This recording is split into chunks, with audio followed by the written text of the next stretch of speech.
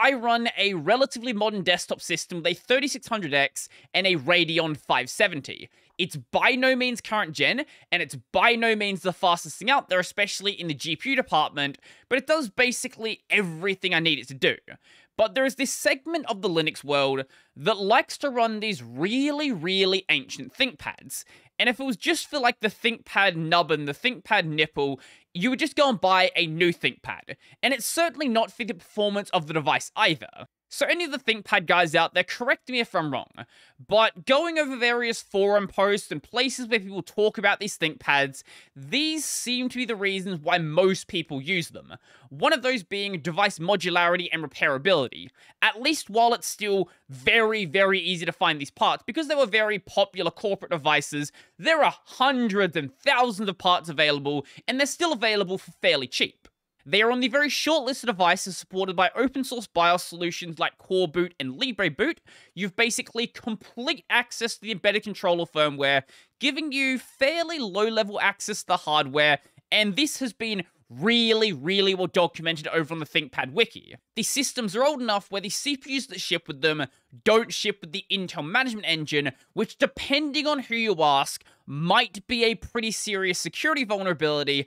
I haven't looked into it enough to really say if that is the case, but some fairly intelligent people seem to think that it is a serious problem, but it's also not old enough where the CPU that comes with it is basically unusable for modern tasks. And you have the ability to run a completely free software system, at least as defined by the FSF, which ignores all of the things that you can't really fix, like the proprietary microcode on the CPU. Sure, you can choose just not install any updates, but it's still always going to be there on the device itself. While buying these ThinkPads and parts for them right now is really easy, what about 10, 20 years from now, where a lot of those parts start to dry up? Obviously, all of the plastic bits are fairly easy to replace. If none of the official parts are available, you can easily 3D print them. But what about things like the CPU and the motherboard? Those older devices aren't being made anymore. Eventually, they are going to run out. Let alone the fact that by that point, most of these devices would basically be unusable for modern tasks. And I'm sure most people aren't thinking about this, but I'm going to. What is the end goal here? Where do you go after you can no longer go to the ThinkPads? Because no matter how many of these old ThinkPads you buy, they're not going to start getting manufactured again. That's just never going to happen. So at some point, you have to find something different. And I've seen a couple of different answers online. The main one seems to be going over to a company that is dedicated to repairability. Companies like Framework and System 76. In the System 76 case, they already ship their devices with a modified version of Core Boot and also have an open source embedded controller. In the Framework case, that's still a fairly young company. I think they've only been around for like maybe a year and a half at this point, so sort of banking on them in the long term is hard to really make a decision on. And right now they still haven't gone and taken those steps with Core Boot and the open source embedded controller, but they have said they are interested in doing so. And in Framework's case, if they ever stopped selling spare parts, it would sort of destroy their entire brand, because their entire gimmick is the fact that everything in the system is available for purchase, and you can literally build the laptop from scratch. But this still leaves you with a problem. No matter how open the rest of the system is, it still leaves you with the scary modern CPU. Intel has their Intel management engine, but AMD really is no better in that regard. They have the AMD Secure technology. Once again, I still don't know if they are actually as scary as some people say they are, but going by the logic that they are, you're going to have to find some way to get around that. Also, if you want something that is actually truly open, you need to be getting off of x86, because x86 is proprietary and there's no way to get around that. So, do you wait until RISC-V is viable then?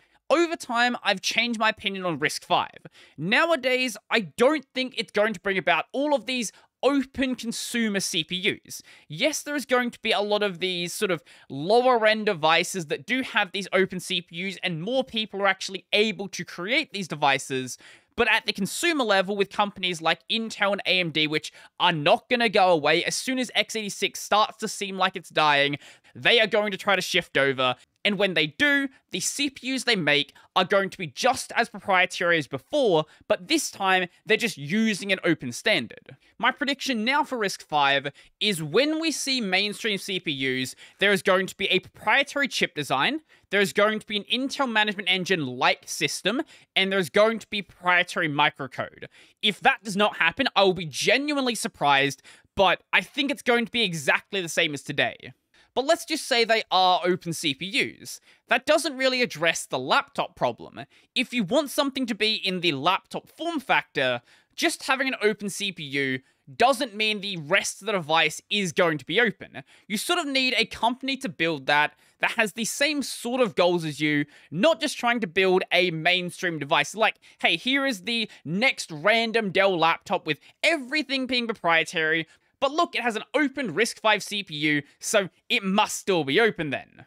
But if you're willing to compromise on the portability of a laptop, which many people with laptops don't use them portably anyway, build a desktop system. Doing a bit of digging, you would genuinely be surprised with how much open source hardware is out there. Things like, Ethernet cards and things like that. It's not going to be on the mainstream stores. It's not going to be from the, main companies that are out there, but a lot of this hardware does exist. And because you literally built the system yourself, it's obviously going to be very repairable and very modular. And if you're using a lot of this open source hardware, it's fairly easy to get parts for a lot of it if you actually need to repair those specific individual components. Once you've built it, you go and stick Linux on it, and then just go about your day. Or the final option is basically know when to pick fights. Hardware isn't one of those places where you're easily going to win.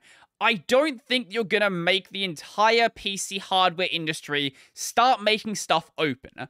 I think it makes a lot more sense to focus on the software side where individual users have a lot of control and individual users can make a lot of change to the sort of openness of the software available. But at the end of the day, I personally don't own a Thinkpad. So if you do own a Thinkpad, let me know your thoughts. Let me know what you plan to do. If you even thought about it really, or you think, oh, I'm just going to keep using a Thinkpad forever into the future. If at some point I can't use a modern web browser, I'm just going to use a text-based one. I know there's going to be people like that, and I would love to hear your thoughts. So if you like this video, I'm going to go and like the video. If you really like the video and you want to become one of these amazing people over here, go check out my Patreon, subscribe, selling BarrowPay, linked in the description down below.